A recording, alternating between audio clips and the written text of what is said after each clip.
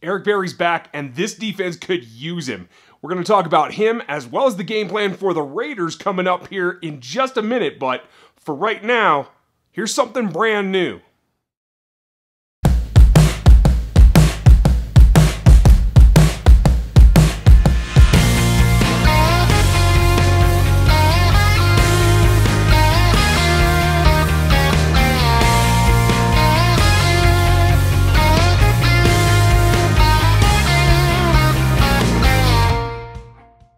Welcome back to RGR Football. I'm Ryan, and this is me going rogue about the NFL and the Chiefs and a little bit of the AFC West. I hope you guys like the new intro. I've been working a lot on that, trying to learn some new skills, and really wanted to get a feel for what this channel's about. Credit to the drone pilots that helped me out with some of that, as well as the photographer. I'll have his contact information in the link below if you have any need for a professional photographer. We have plenty to talk about, but the big news that kind of preempted what I was gonna do with this video is that Eric Berry showed back up, and not just as a coach or a teammate in the film room. Eric Berry's back on the field. First time since August 11th. It has been nearly 4 months since we've seen Eric Berry do his thing, and got some early, very light practice indoors, and then actually moved outdoors as the week went on. And at this taping, we've not heard anything about any holding back, where they're trying to feel it out and see where he's at. But from what little we've seen, and I'll show you some clips here, it looks like he's moving all right. Looks like he's able to get out there and practice multiple days in a row, and that's really a very good sign. He is a guy that this defense has been waiting for. He makes the difference. Has made a difference in a lot of games, and for all the shortcomings this defense has had, Eric Berry is really the solution for all of them. Both playing at the back of the defense, whether they line him up as the deep safety, maybe try to protect that cutting ability of his, take some of that pressure off, or whether they line him up down in the box in his robber role where he's very comfortable and very productive. That helps with the run game. It helps with the crossing routes. Basically, all of the things that have been a pain in the side to the Chiefs defense through this season, most particularly against the Rams. Having Eric Berry back makes me wonder if they had pulled off that game had he been there. But we don't have a timeline for his return. It is going to be a touch and go thing to see where he's at and see how he comes along. I'm not holding out breath that he's going to play against these Raiders. I think really the game that's circled on the calendar is going to be against the Chargers. I'd like to see him get back for that. I think he can have an impact against what is the toughest game remaining on the regular season schedule, as well as he's got to get some of that rust knocked off.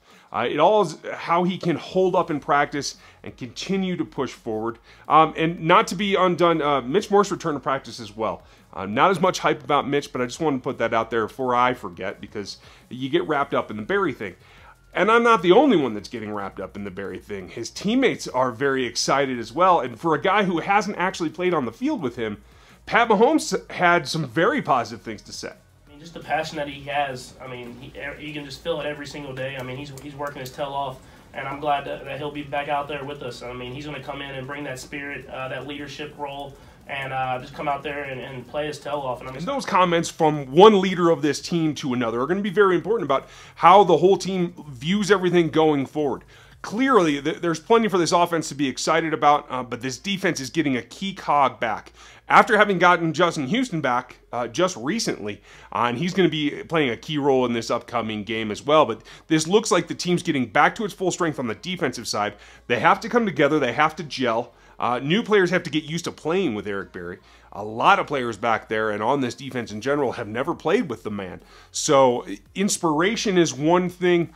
Understanding and having a feel for where he's going to be and that kind of thing is another. But bottom line is Eric Berry helps this whole defense. The front seven's been coming on in terms of getting pressure, playing more solidly against the run. The linebackers are still a little bit of a question mark there. But what's needed to happen has been in the secondary, and Eric Berry knows every position, knows where everybody's supposed to be on any given play.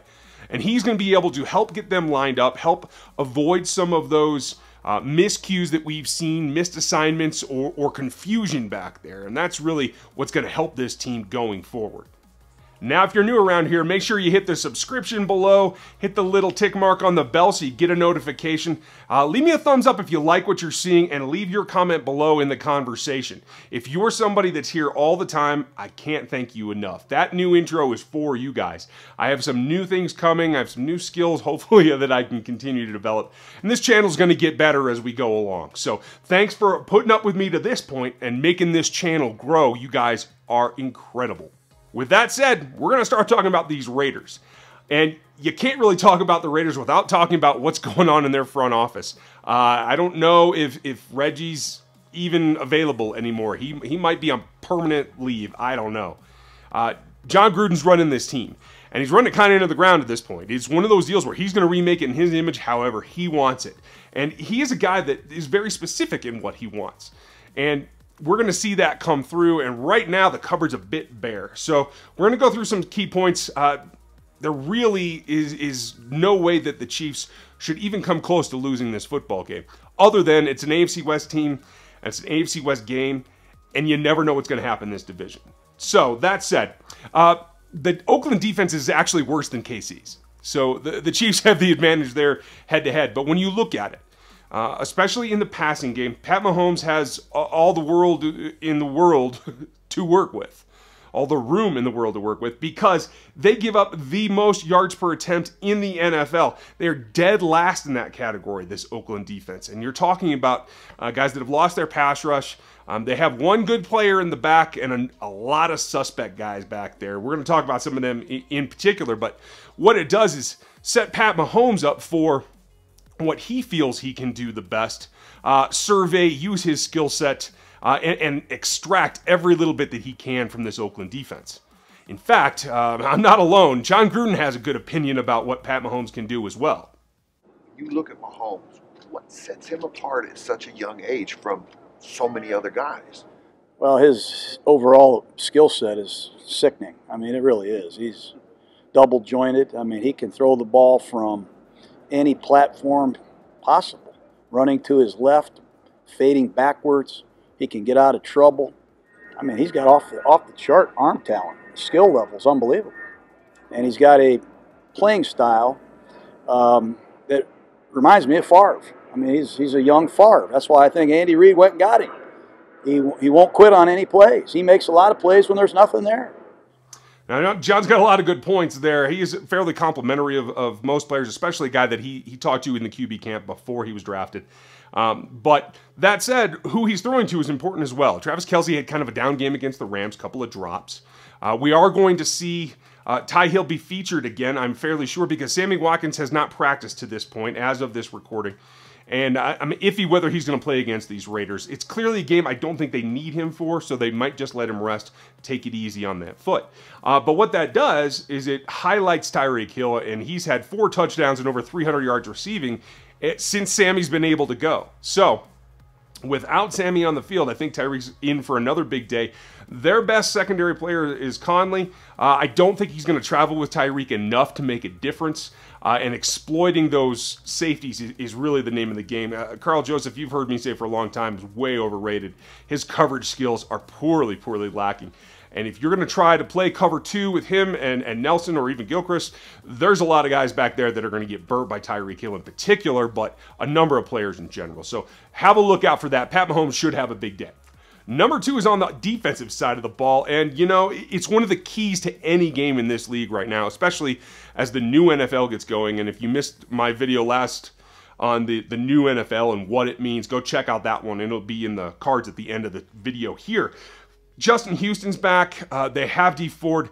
Both have primetime matchups going into this football game. And you would normally say that Justin Houston probably has the edge, but honestly, the play of the right tackle Parker in Oakland has been so atrocious that it's really Dee Ford's got the better matchup here. Dee Ford's speed in particular.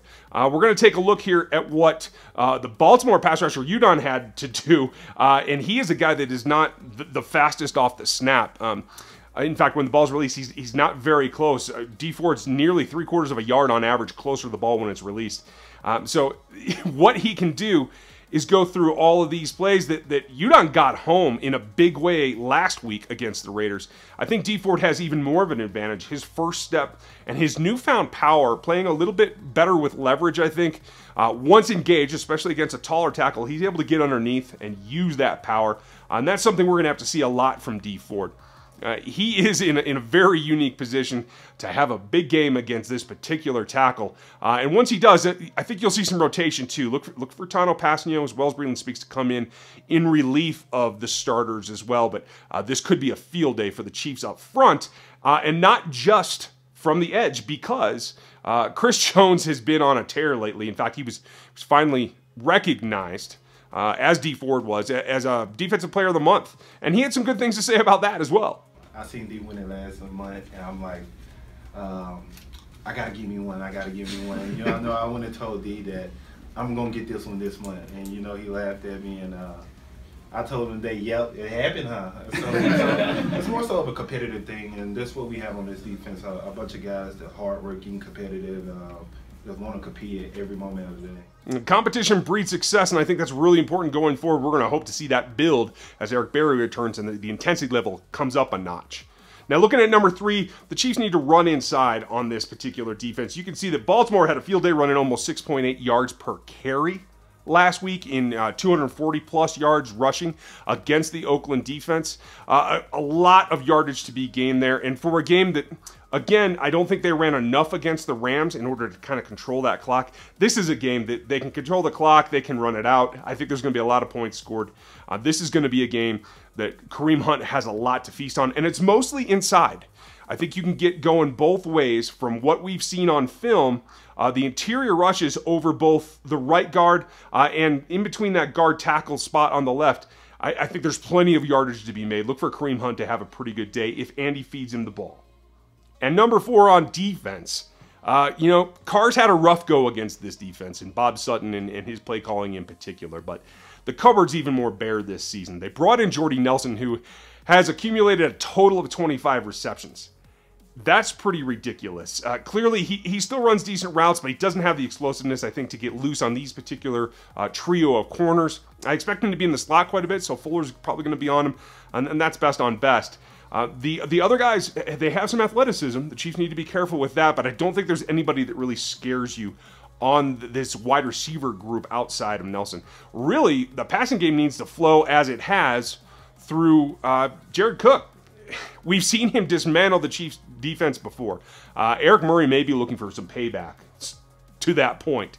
But he is second on this team in receptions. The offense flows through him in the downfield passing game because the guy who leads this team is the running back. And if this team has Dorian O'Daniel out there specifically to cover running backs, they should be okay. So the next thing falls down to the safeties, who can take on and cover Cook in a way that allows them to be removed from this game plan. And whether that's Sorensen, who I think can do a good job initially, again, not thinking that Barry's going to play, or whether that comes Lucas or Murray down the line. I think Murray's probably looking for payback, but we will see. The guy to focus on in the passing game is going to be Cook, and I think that the Chiefs are going to have the answer for it. Overall, I think this is going to be a good day for the Chiefs, and I hope you guys are ready for it. Again, let me know what you thought of that intro. I'm working on some other things, some more video stylish kind of things, and I'm going to try to get better at that. But I hope you enjoyed it. Thanks for all your comments and all your support through this season so far. It's only going to get better. Thank you again, and I will talk to you next time.